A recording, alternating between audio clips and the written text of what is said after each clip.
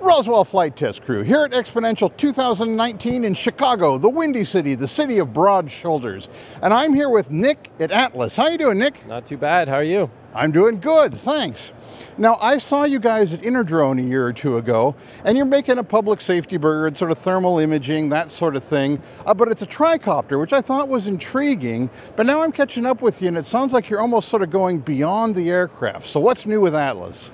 That's right, actually. So in terms of beyond the aircraft, we're building a new setup called the Nest. Okay, and this is a little bit more than just a drone in a box. A lot of people come up and mention that. But basically what we have here is autonomous takeoff and landing. And inside the box, you have a robotic arm that will replace the battery and deploy the drone again in 3 minutes. Also inside, you have 4 batteries total, so that means you can basically fly all day long.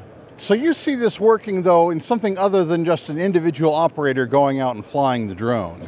Right, right. So a lot of people have so-called autonomous drones, but really we see that if you have to take a drone out of a box, put in a battery, set it up, add payload, all this stuff, it's not really autonomous, is it?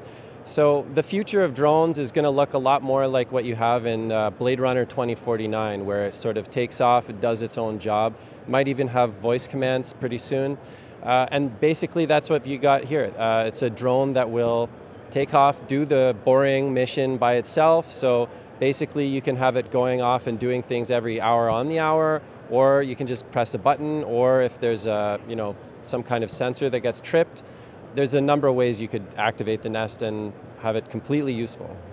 Now, how do you, as the end user, let's say the security supervisor at a nuclear power plant, how do you get the information coming back from the drone?